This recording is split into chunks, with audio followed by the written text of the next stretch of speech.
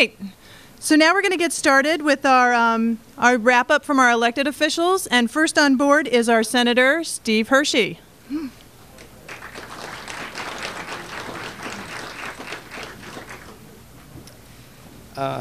Thank you all very much, and thank you for taking time out of your day to come and join us.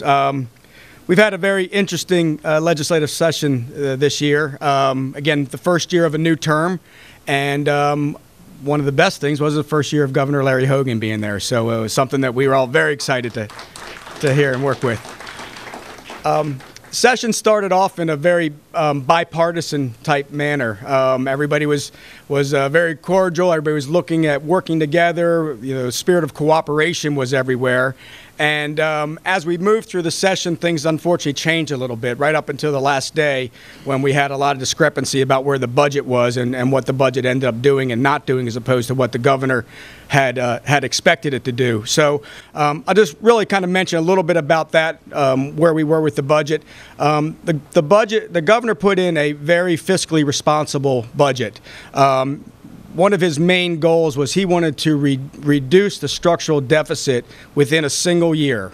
And this was something that he wanted to do in order that in the following years in his budgets he would be able to provide some tax relief, which is, again, what we all thought and what he believes and we believe is something that the voters wanted and the people of Maryland wanted to finally get some tax relief. So in order to do that, he had to get a structural deficit down to zero to give him some ability to maneuver and reduce some taxes. And we met a lot of opposition in the last week of session with the budget.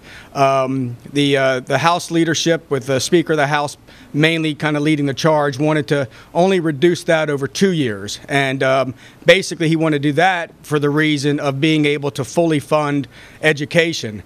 Now, when the governor presented his budget, he put more money into public education than any governor in the history of Maryland. So he was very comfortable with the amount of money that was going into education and thought that, you know, with the way that the budget was written, more money there, everybody should be comfortable with it. But there was something called the Geographical Cost of Education Index, GCEI. And in the governor's budget, that was only funded at 50%. And in prior years, the last 6 years actually, under the O'Malley administration, they had funded that at 100%. But what was interesting is the previous two governors, Governor O'Malley and Governor Ehrlich, in their first years only funded that at 0% for 1 year and then 30% the next year. So Governor Hogan actually went into his first budget funding that particular index at a higher rate than any other governor had done in their first year. So again, was very comfortable with that. Unfortunately, the leadership in the House, I said again, was not comfortable with that, didn't think it was enough. So they used that as the bargaining chip with the governor's legislative agenda. And it was very important for the governor to be able to put some of his bills through. He had a bill for charter education that was able to get put through. He got his rain tax repeal put through. He got a bill that would provide tax relief to veterans pushed through, and he had one other bill, I just can't remember. But anyways, I thought I said charter schools bill. But that legislative package was important to the governor. So what they were trying to do through that is to negotiate and come to some type of compromise. And in fact, the Saturday before sine die, the governor had met with both the Speaker of the House and the Senate President, provided this compromise, got pushed back, and they said, we're done talking, we've got the budget that we want, and here's what it is. And the main difference of the budget that we all voted for early in the session, and a lot of times you might hear that, you know, when the budget first came out of committee, I think only 10 people in the House of Delegates voted against it. The Senate voted for it unanimously, but that was basically the fiscally responsible budget that the governor had put forward. The one that came out of conference committee at the end had, again, the structural deficit not being fixed in a year, and had what they called a fencing off of $200 million. And that money is set aside that the governor now can fully fund GCEI if he chooses to, could also fund the 2% pay increases that were given to the state employees that the governor had cut back, and also help a little bit more with the pension funding, which is something that the governor had tried to do. So This money is being set aside. The governor can now choose to decide if he wants to spend that or not, and that's one of the debates and conversations that he will be having over the next few weeks or few months leading into the July 1st fiscal year. So overall, I think that the session with regard to the budget, although the end game wasn't exactly what we had looked for, it certainly had some positives. There were no tax increases in it. There were no fee increases in it. And what the governor said and what we ended up getting out of this was that $16.4 billion of revenue was coming in, and he put a budget there that was only going to spend $16.4 billion. So there was no increased spending. And I think from that perspective, there were very good things with the budget. For a couple things that we looked in, and my colleagues are going to come up and talk, and we've got very diverse delegation here as far as the committees that we sit on. And as we've come and talked to you a number of times, we always say that, the committees are really where a lot of the work gets done. And the committee I sat on this year, for the first time this year, was the Finance Committee. And we dealt with a lot of bills that had to do with public utilities, work regulations, business regulations, healthcare issues, and one of the things that you don't necessarily hear a lot about is the bills that are defeated in committee. And we always kind of hear the bills that have passed, the headline-making bills, but there are a few bills in committee that we were able to defeat. And I like to kind of bring these up because they're important to the business community. And when we talk to the chambers, we like to talk a little bit about some of the legislation that affects the business community. And the first bill that you might have heard a lot about was the paid sick leave bill. And this required all businesses to provide their employees with 56 hours per year of paid sick leave. Now, a lot of times you might look at that and say, well, that's not such a bad idea or a terrible thing to do. Or, many businesses might say, we already do that. But the fact is, the devil's in the details with these types of bills. And what really happened with that bill is that you get the 56 hours. Each employee now has to get the 56 hours, but they can use it for a number of different things. And it's not just being sick, but it has to do with potentially meeting with counseling services, taking care of individual family members that might not be direct family members, meeting with attorneys, very different types of things other than your standard thought of what sick leave might be. And it also said that there was no prior notice that had to be provided, nor if you were only out for 2 days did you have to provide a note or any kind of a backup for that. So that was a bill that we really thought was onerous for the business community, and we were able to defeat that one in committee. I expect we'll probably see that again over the next few years because it was an initiative of President Obama. And the presenter of that bill from Senate Finance Committee was the chair of the majority party. She had actually met with the president at his State of the Union address, and she was very excited with that bill. But as I said, we were able to kind of show that the reality of that type of bill really doesn't fit too much. Another bill was basically the follow-up to minimum wage. They had the increase for that last year. This one would basically repeal the tax or the tip credit for restaurant employees. Again, a very important type of thing if you've owned a restaurant and how you're paying your employees.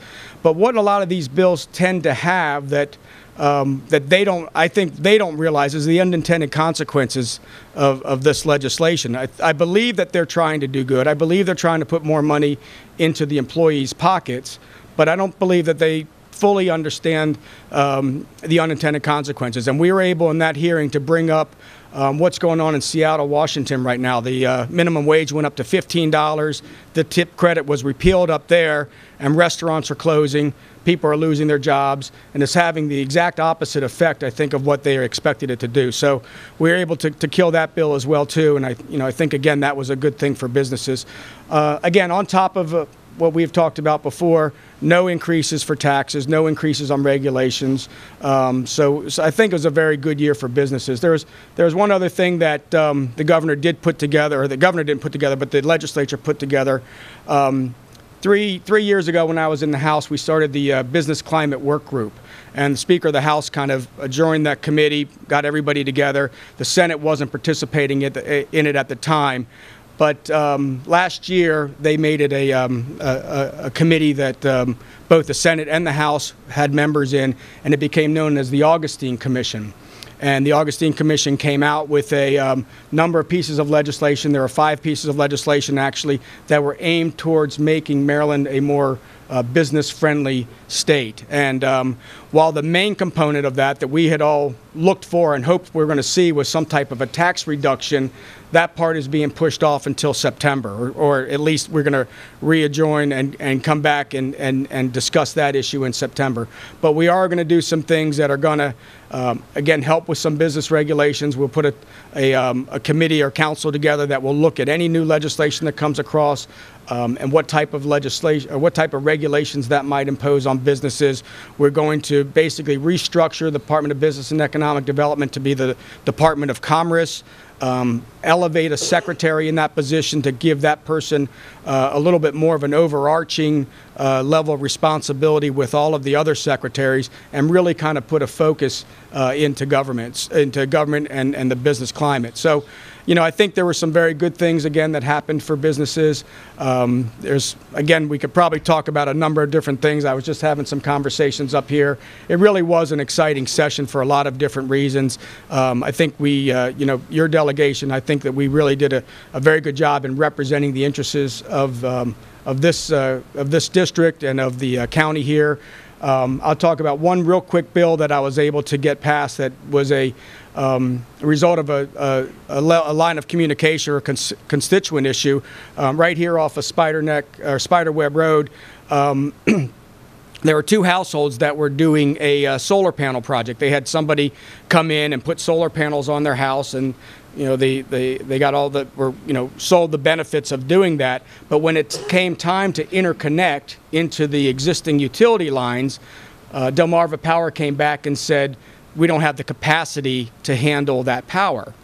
So we looked at it the end of last year. We came forward with a bill this year, and it was a simple bill, but it addresses, you know, again, a concern that we've had, and concern that once we brought it up as an issue that we were having in Queen Anne's County, we found out that it was happening in a lot of different places. But now all the bill says now is that a solar panel installer will have to contact and get approval from a utility company prior to the installation of solar panels. So again, doesn't sound like a big deal, but again, it's just one of those things that come as solar panels are growing. We're starting to see more and more of those projects. We want to make sure that at the end of the day that the resident and the consumer is protected and not getting sold something that they can't end up using. So I'll cut it off with that. I know that we're going to come up and do some question and answers afterwards, but again, I just want to thank you all again for coming out there, and again let you know how much of an honor it is for me to serve you and to represent this district and Queen Anne's County down in the General Assembly. So thank you very much. Thank you, Senator Hershey. And next we'll have Delegate Jay Jacobs come up.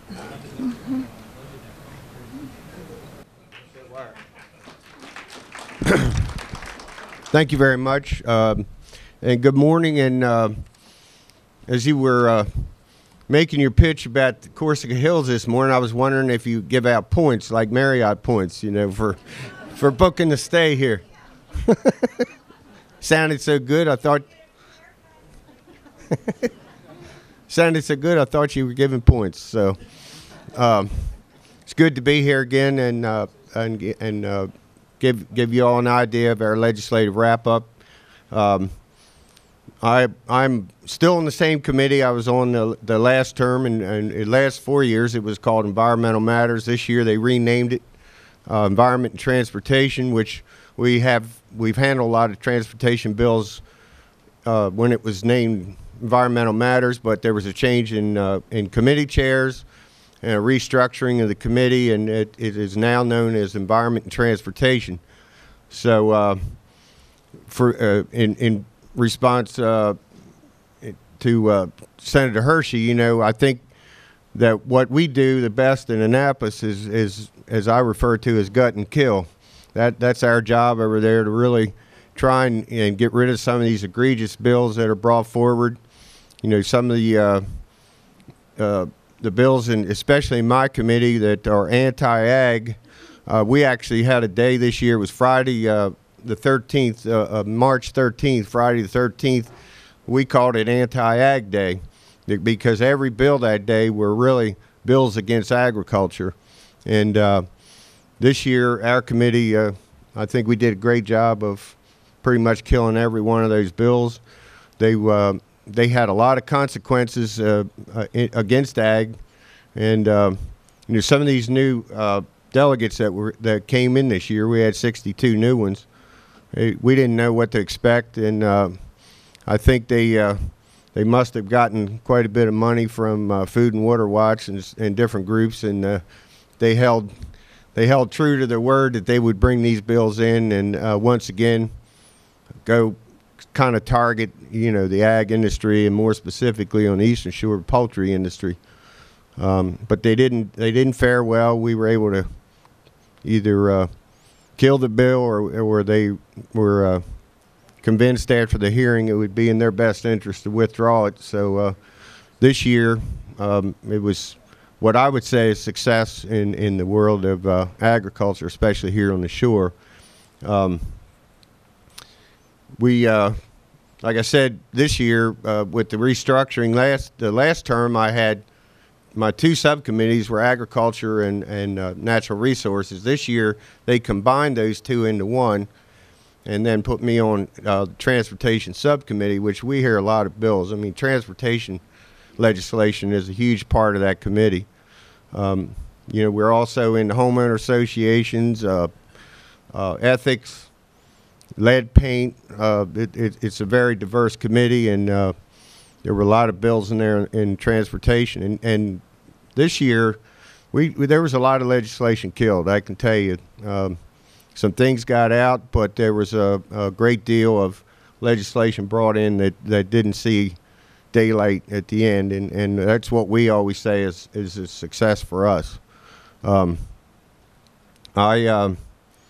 got a few more appointments now that I'm in my second term. I'm the chair of the Republican caucus in the House, and I think my colleague forgot to say he's now the whip in the Senate. But getting in her second term, you get a few perks getting in there. The first week of session, I went into the Speaker's office and I asked if I could be put on the AELR committee, the Regulatory Oversight Committee, and the Speaker laughed. He said, "Well, Delegate, I got to tell you, no one's ever asked for that before." It's a lot of paperwork. It's a lot of work, but in my committee in environment, dealing with waterman issues and agriculture, it's a highly regulated industry on both sides. There's an enormous amount of regulations that are put in that doesn't go through the legislative process that really have an adverse effect. So I felt, that it's where I should be. We lost some people there last year after the election, some people from the shore and different parts of the state, and it's amazing to see just how many regulations are introduced every week. I mean, there were 70 that prior Governor O'Malley introduced after the election in November, and pretty much every week since session began, it's about 4 to 6 on average new regulations proposed every week. So it's something that you really have to keep your eye on, because there's a lot of things that are done through that process that like I said, we don't do as a bill that's presented. So it's a lot of paperwork, a lot of reading, but I've already seen some areas of success, and I'm not sorry I did that, but it's almost like a sacrifice. But to have someone on there, but I think it's important for us over on the shore really to have a voice out of that 16-member committee. The other thing the governor did this year, he made me the House representative for the Maryland Dairy Cow Industry Oversight Commission. I'm not sure what that is yet, but I'll be seeing more of Frederick County than I have in the past, since that's really the headquarters in the state for dairy cow, the dairy cow industry. But I look forward to that. I always accept whatever offers are made, when they want to put you on something. I think it's in our best interest to really follow through with that, rather than say no. If you say no once, they may never ask you again. So we'll see how that goes. I think that the senator spoke a lot about the budget, and for me, it was the very first time I voted for a budget. I was all excited. I put it on Facebook when it came out, when the House voted on the budget. I kind of held my nose a little bit, but wanted to support the new governor, and really there were parts and pieces in the budget that were good. There were no new taxes. There was a very, very, very little increase in spending. For those of us who've been there for the previous 4 years, it was exciting to vote for a budget that didn't have an increase. It really kept spending and whatnot in line. And as the senator said, when it got out of conference committee, it was a whole different creature. And in the end, I voted against it. So I held true for 5 years now that I just could not support a budget where the spending kind of got out of hand. I think the governor did a great job in this budget with I think it's 1.4% above last year, and their revenue estimates went up about 3.5%. So those numbers are on the good side for a change, and hopefully next year we can address this and really get everything reined in to where we can start really looking at some tax benefits, some tax savings. But it was kind of a strange year to have a new governor, from the opposite party, and trying to get secretaries confirmed. They were holding all those off until the very end. And for us that are trying to work specific legislation with different departments, you're kind of up in the air about the old people and who's going to be the new people. And it was really a year where a lot of these departments would come in with a letter of information rather than a letter of support or opposition. And some of the committee chairs were getting pretty frustrated because these departments wouldn't take a position. And I think in some cases they just didn't move forward on legislation just to show a point, of frustration. So, I think it was a year, I always called it the Labrador year, where they kind of walk around each other and sniff a little bit and cock their legs a little bit. I think it was a year of really trying to do a little posturing and see who's who. I think the speaker was pretty much stern in his conviction of where he was going to go, and from our view, seemed to work a little less with the governor than the president of the Senate. So for us in the House, it was a little more frustrating to watch that kumbaya melt very quickly. It lasted until the budget was introduced, I think, the first few days.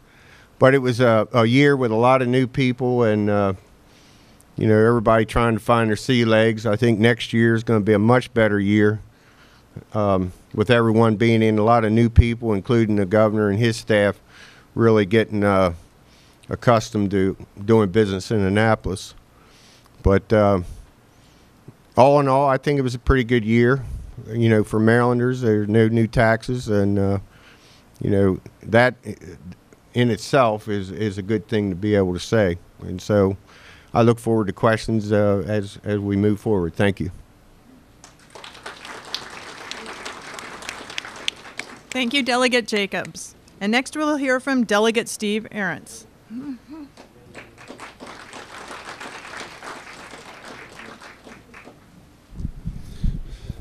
Good morning. It's a privilege and an honor to be here. Obviously, I know most of you, and I am your resident delegate, Steve Arentz. It's kind of nice because I sat down and I listened to my senator speak and my good delegate speak, and I figured I had a presentation for you. Now I have this much to go through. We use a little thing, and I'm going to probably pound on the budget right now because Delegate Ghrist is next, and he is our expert in appropriations, so he'll have absolutely nothing to talk about.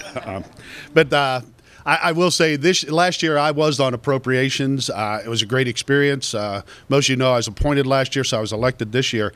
And I was very, very fortunate to be put on Economic Matters this year, which is a great committee for me personally because of a business background. And it's probably the most conservative committee in the whole state. We're a great group of people. We have our ranking member has the nickname of WOMP. And WOMP means that we kill bills.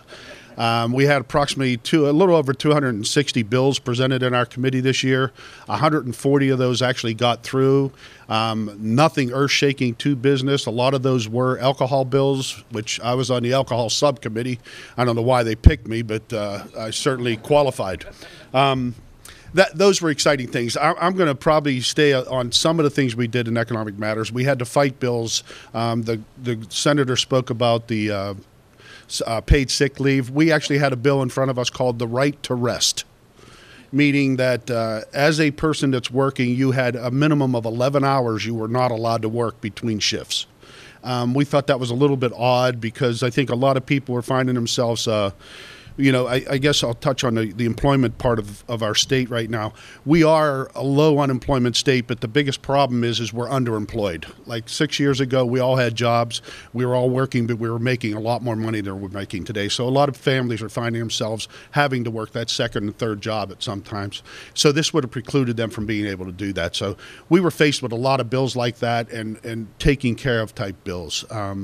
Economic Matters, we fought some bills, and one specific bill, and it really goes against it. It may sound good to everybody, but supermarkets want to sell liquor and beer in their stores.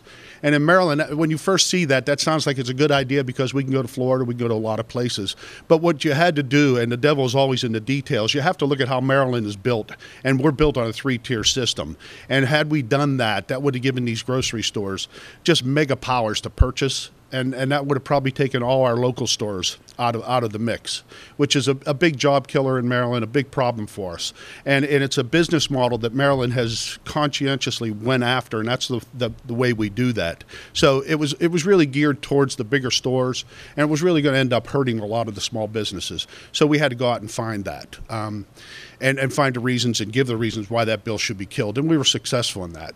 A lot of good lobbyists out there, pro and con. We in Economic Matters, we deal with a lot of regulatory things as far as the insurance commissions and what have you.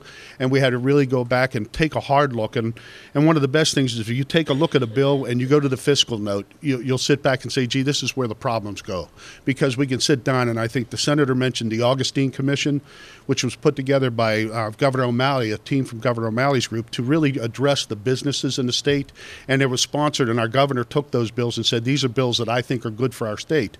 There were probably 5 of them, and one of them that I voted and I tried to kill because it really had an open-ended fiscal note. You really didn't know where the dollars and cents were going. You were taking DBED and a bunch of other groups and putting them together, and everybody was going to be everybody. And when you looked at the bottom line note, it says, we can't determine that right now. And when you can't determine a fiscal note, that's probably a red flag for you. And you sit back and say, this might not be a good idea for the state. All those things considered, I could talk about everything. You're going to hear a lot of stories because we do these things. And when you have a set format that you're going to talk about and then somebody hears it yesterday or the day before, we tend to step on each other's toes a little bit. But I'll touch on the budget real quick, Jeff, and I'll try not to go real deep detail. I was one of the 10 dissenting votes that didn't vote for the budget initially. And a lot of that came from not that voting for it or against it was a good idea or a bad idea, but I think based on, as a county commissioner in Queen Anne's County, we were faced with a deficit when we took office. And one of the issues we had with that was the pensions and how we fund the pensions. And my real heartburn with this was the fact that we were still taking money from the pensions. And that was something I was hoping that the Senate would address. And I think we talked a little bit when the budget came back to us, it wasn't the same budget. It wasn't Governor Hogan's budget. budget. It had about 154 amendments to it. So it ended up where we all agreed not to vote for that budget, and that was a good thing for us because it really does not represent exactly what Governor Hogan really presented to us. Touch a little bit on some things that I'm working on right now, and I will be working. I'm going to be working this summer with another delegate because he dubbed this year the Year of the Criminal. I don't know if any of you get my newsletter, but it's really interesting to me that this year I think there was maybe one bill that actually mentioned a victim. The rest of the bills were, we looked at expunging records. We have a bill out there, it was the right to vote for ex-felons. And just to give you a little bit of an idea on that, an ex-felon is somebody that has served his time, it's paid for his crime. He's gone through prison, and he's satisfied his parole. This bill was geared to felons, not ex-felons. And a simple thing on the floor was brought up, well, let's label the bill for what it is. Let's call it a right to vote for felons.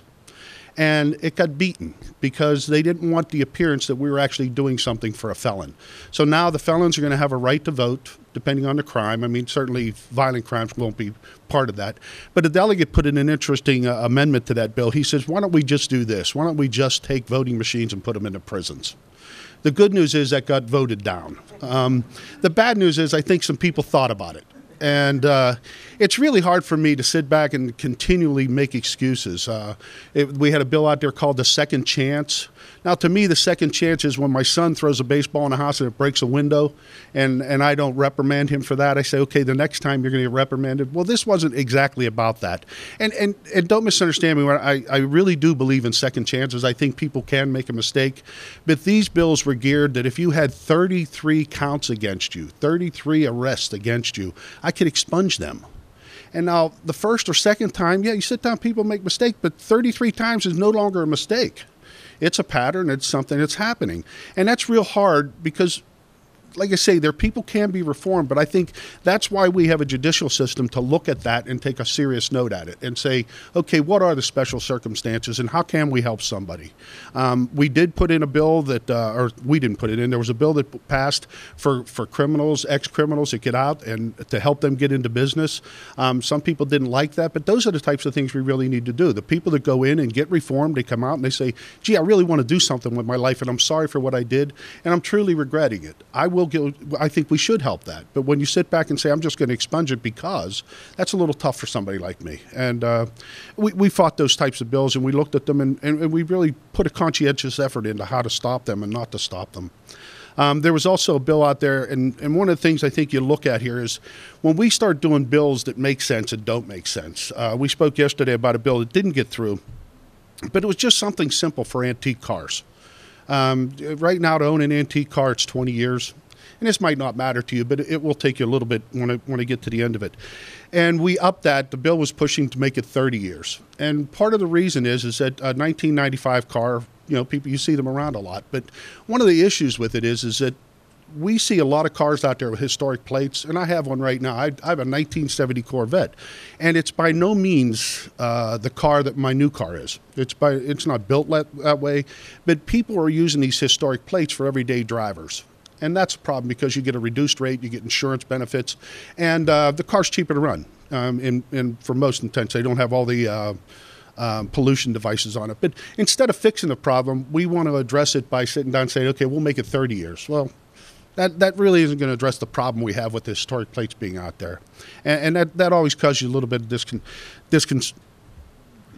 You don't want to really sit back and say, I don't disagree with the bill, but I don't agree with the bill.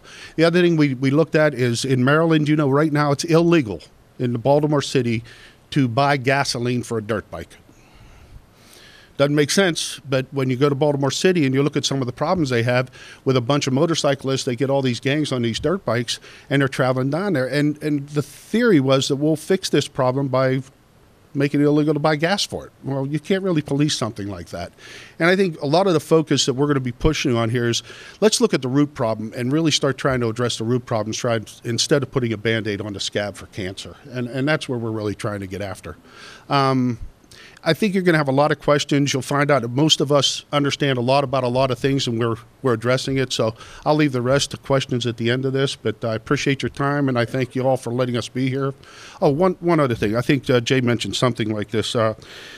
This is my second session, if you will, but I was fortunate enough to be put on our caucus committee. We have an Eastern Shore caucus that now has grown. We've taken in part of Cecil County into our Eastern Shore caucus. So we're now a bigger group. We're able to present bills and fight bills and work bills as a group versus just a smaller group that we were previous to this. I'm now part of the steering committee on our leadership. Essentially, that means as we talked about bills and how they're fought, we're going to focus on the bills that are coming and have somebody review them, because we only have 15 or 20 bills that we really fight hard on the floor, and we're going to try to find better ways of addressing them in committee and try to put the tools together to do that. I'm the vice chair of the Eastern Shore Caucus, which means I just run the meeting if the chairman isn't there. So, and I do a pretty good job. I had to do it for like 15 minutes this year. So, but all that being said, any questions, I'll be happy to answer them. Thank you for your time, and I appreciate being here. Thank you. Thank you, Delegate Arentz. And now we'll hear from our newest delegate, Delegate Jeff Ghrist.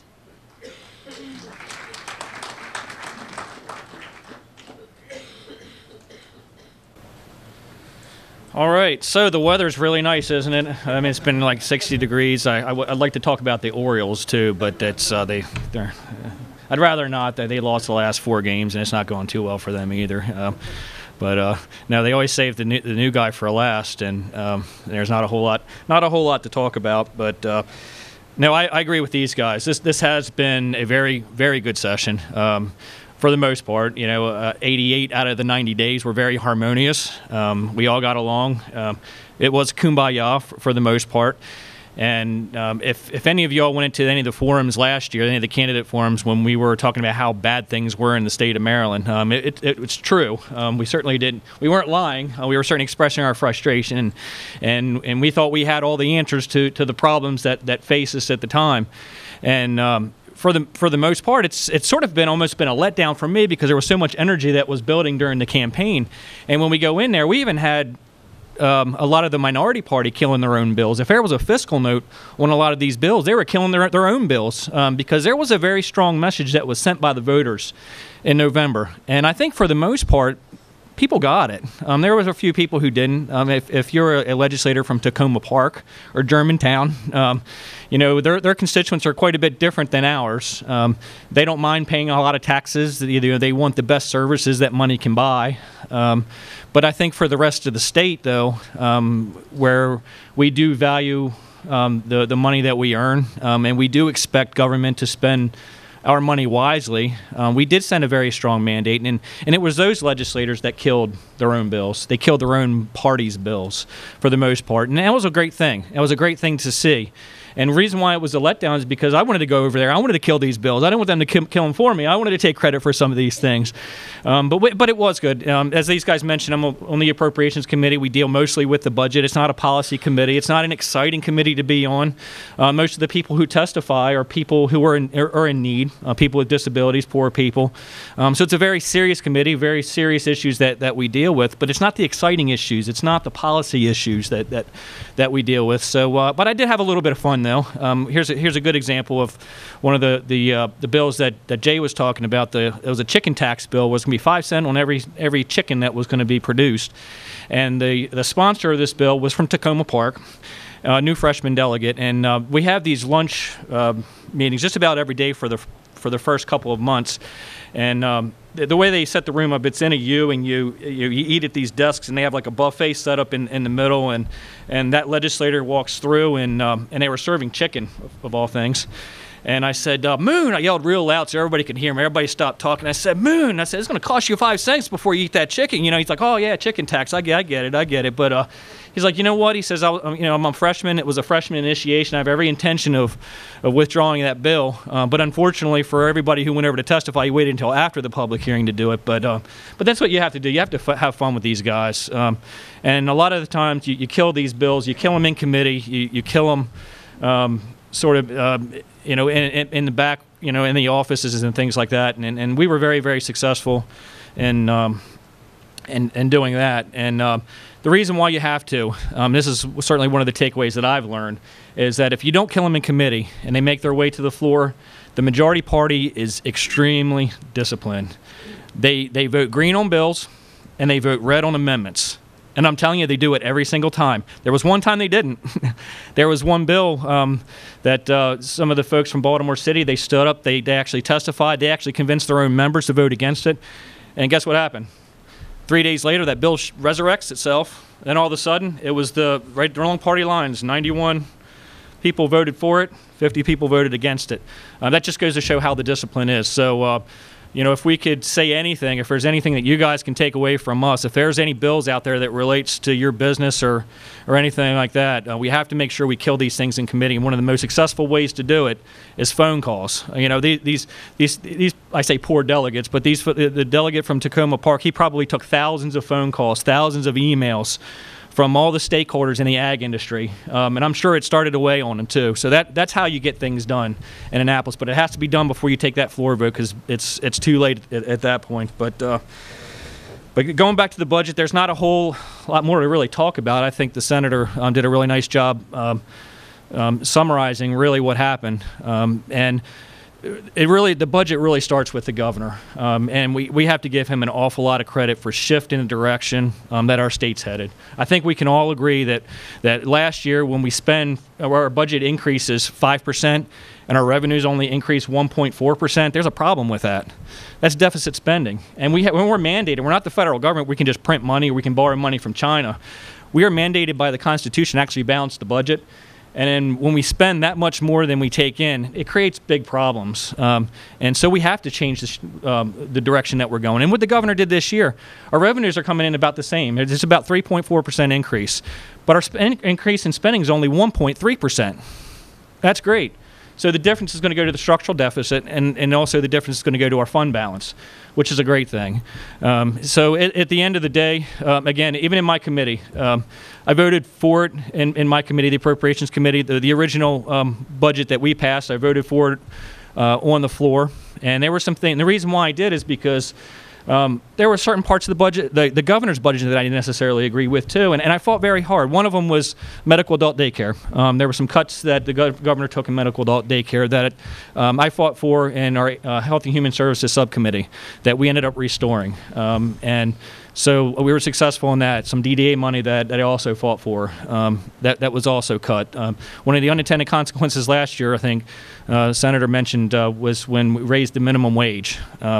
Well, the unintended consequences of that is a majority of the people who work in developmental disabilities, like the Benedictine School, most of those folks are minimum wage employees. And so when you raise the minimum wage, it created problems where they were going to have to start laying people off. And it was mandated. Part of the deal was when they raised the minimum wage last year, part of the deal was that future budgets where they were going to see an increase of 3.5% in that budget. Well, the governor, to help balance the budget, which I appreciate, he made some cuts there. So we ended up restoring that. So in order to find the money, we found all these different areas. We can't, in the General Assembly, we can't raise the budget.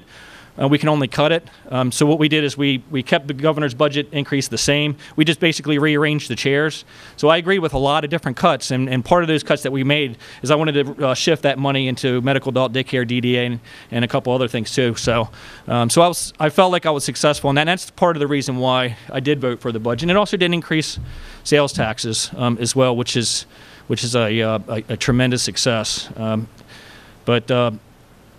One of the things that I think that these guys also left off, one of the year of the criminal bills that did come through, and this is going to affect you guys, is a bill that had to do with shielding criminal records.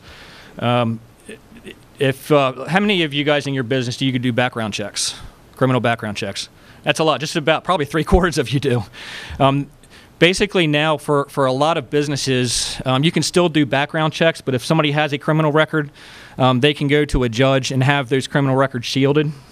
Now there are certain exceptions like government agencies, the medical industry, and some others. But if you have a retail industry, if you have you're in the real estate business, and you go to do a criminal background check online, you're not exempted, and you're not going to be able to see the criminal records of a potential employees. So we did our very best. We offered many amendments. I mean, at least a dozen amendments throughout the entire, for the second reader and then the third reader on the Senate version. But again, they vote green on bills, red on amendments. So we were very unsuccessful in even trying to make that bill better. But overall, man, this has been an outstanding experience. It's like I said, for 88 days out of the session, built a lot of friendships, and it's been a very successful session so far. Now, next year, it might be different because we do have so many new members. As a new member, you can't do anything until you're sworn in. So basically what we did, the 60-some new members, you have to get your office set up. You have to get your feet wet, and it takes a couple weeks. And you only have 3 or 4 weeks to get any bills put in. But now we have the interim. We have an entire year to figure out exactly what we want to accomplish. And so those 60-some-odd members, they're going to have an agenda next year. So I have a feeling that next year's session will probably be a little bit more challenging than this one, but certainly our focus is going to be the same. And being on the Appropriations Committee, there's not any other committee that I would want to be on, because certainly I'm going to defend the governor's agenda because we have to. We're not out of the woods yet. The governor wanted to reduce the structural deficit in half. These guys, the majority party, they dug their heels in and with this GCI. And part of the reason why, you guys probably heard the last couple days of session, we talked about it here, the reason why things went south is because on the Saturday before Sonny died, the governor made a very, very reasonable compromise. The governor cut GCI in half. He said, you know what, I'll restore 3/4. And those guys dug their heels in, and so did we. But at the end of the day, it's still good. So look forward to, like Dee said, I look forward to any questions. And I appreciate this opportunity that you guys have given me. And I know these guys do as well. So if you guys have any questions, feel free to ask. Thank you.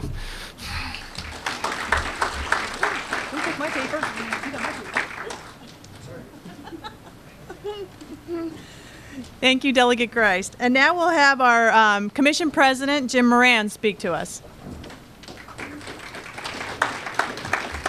Well, good morning. I'd first like to say that, the morning's dragging a little bit here, but I got to say that our delegates and our senator, working with a Republican governor and all these business owners in here and no new taxes, that's a huge win. That's a huge win, and I'd like to say thank you very much. I mean, you guys are doing a great job. I was asked to report on what we've been doing here in Queen Anne's County, and I'm glad to see that Commissioner Comfort and Commissioner Anderson are here. So I'm going to basically read down what's been going on in government in Queen Anne's County. One of the first things that was done with a 4-to-1 vote was repealing the beach permit fee. So that was coming out of the gate. And the second thing, we joined the Clean Chesapeake Coalition, and I think that was a good thing for Queen Anne's County. Then we started in on reorganization, and what is going on? Delegate Arentz had the dubious task when he was up here as a commissioner to do the heavy lifting for Queen Anne's County, taking us through the difficult times with those commissioners, having to raise taxes, balance the budget, and now we are the recipients of that. So, things are getting much better financially for the county, and we're able to restore some of the positions that we had to cut loose to make the government run more efficiently. So, for instance, Parks now sits on its own. It's a standalone. We have parks, and under parks we have the landings, marinas, Blue Heron Golf Course, and the Bay Bridge Airport. And all that is run by Chip Price. And if a lot of you don't know who Chip is, he ran Project Open Space for the state. And what that does is helps us as a county get funding for a lot of different things. And that's a good thing. Again, we're not using our money, we're using the state's money.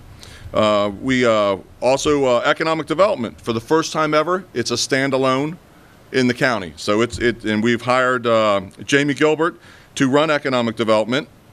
Community affairs, Ms. Faith Elliott Rosing here is running that. And under that, we have tourism and QAC TV. We've created the following funds. The franchise fee fund that we get from broadband funds QAC TV. So you're going to see a lot of improvements there. We're bringing back the sports, bringing back a lot of on-site filming of different events. And I think that's a great way for the county. And we're looking for suggestions. So if you have things that you think that we need to put on there, please call us, and we would entertain that to put that on there. Our hotel tax that we have right now, 35% of it goes to tourism, 65% of it goes to our economic development. That's a dedicated funding so that that money is always there, because as you know, those two bring in money and revenue and jobs to the county, and we want to protect that and make sure that's always there. So that's a dedicated fund. We've created a county finance committee, so we have 3 sets of eyes looking at all times at our finances. And again, that's not something that's cost us anything. It's voluntary, but this allows us to have more eyes, more ideas, keep a watch so that we don't get in any trouble financially. We have the same thing with a procurement committee. So we have a procurement committee also that when we're doing some spending, if there's ways to save money, and we have some fresh eyes on that, we want to be able to do that also. So we have a procurement now. We have also reestablished the July 4th fireworks. So we're going to have fireworks this year at the Kent Narrows, and that's in a partnership with the Yacht Club and a bunch of businesses, and that's going to be, I think it's, normally we have, I think, 3 or 4 inch shells. This year they're going to 10-inch shells, so you might be able to see these from Washington, D.C. I don't know, but it's going to be a big hoo-ha-ha, but come early because the parking's going to be limited. One of the things I'm proud of and that we are moving forward with is the Southern Kent Island Sewer Project. As you know, we've approved the engineering for that, so we are moving forward with that, and as you know, the main trunk is going down, and we're starting at the end and working our way back, because that's where the major problems exist, is at the very end of that. We're in the process now of hiring additional staff for the parks, DPW, and we've hired a risk manager and HR specialist, and some more people for QACTV. These were all positions that had been empty for 2 to 3 years, just been vacant, and we've had double duty, and frankly, some of it just wasn't getting done. So now we're back in the process of getting these things taken care of. We had last year some emergency funding for PFY of $25,000, and the Y is, it's not dead. It's in, I don't want to call it limbo, but we're going to be having a meeting probably towards the end of May with the board at the Y. Right now, as it stands, we have deeded the land to them, no cash, but deeding the land to them, with them raising the money for the building itself. Don't know how that's going to come out yet. So we're going to get together in a room, and the bottom line is the 2 boards are going to get together. If a deal can't be struck, then there will not be a Y. But, it's gone on long enough. I've asked for the meeting. I said, look, the meeting's going to take as long as it's going to take, but it's going to be done. It's going to be done one way or the other. So, this will be coming probably towards the end of May.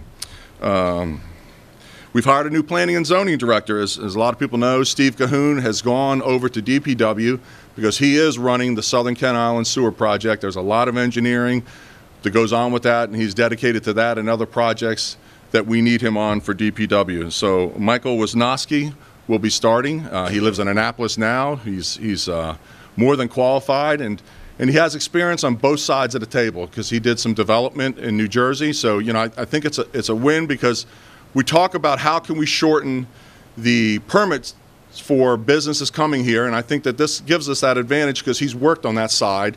So I think that's a big advantage for the county. Yesterday, we implemented our first Earth Day. We had about 10% of our roads that were adopted, collected a lot of trash. Channel 2 came over, gave us a little coverage for the 5:30 news. And so we're going to move forward with this, and maybe we're going to make this an annual thing. So, I look at 50,000 people in the county, 1 trash bag a person, that's a whole lot of trash. So, if you can get involved next year or any time during the year, we pick it up because it all ends up in our waterways. And also, in this budget cycle, we have $1 million in for our WIP funding, which is our water implementation plan. As you know, that the state and the federal government's mandated cleaning up, reducing our TMDLs that go into our tributaries, our rivers, and our bay. That $1 million that we're putting in there this year, and we have it for next year also, that if we approve it in the budget, we'll get matching grants of up to $4 million.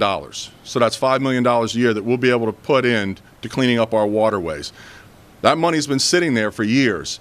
A lot of counties, a lot of jurisdictions aren't taking advantage of it. I'd like to take advantage of it because right now we can get the biggest bang for our buck.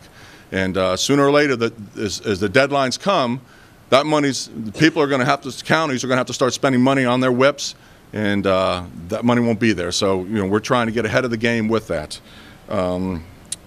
Let's see. And the only thing I would like to say, too, is to our delegates and our senator, you guys are doing such a good job, but, I know it takes a while to turn an aircraft carrier around. I think we're headed in the right direction, and I'm just going to beg you a little bit for some highway user revenues if you get an opportunity.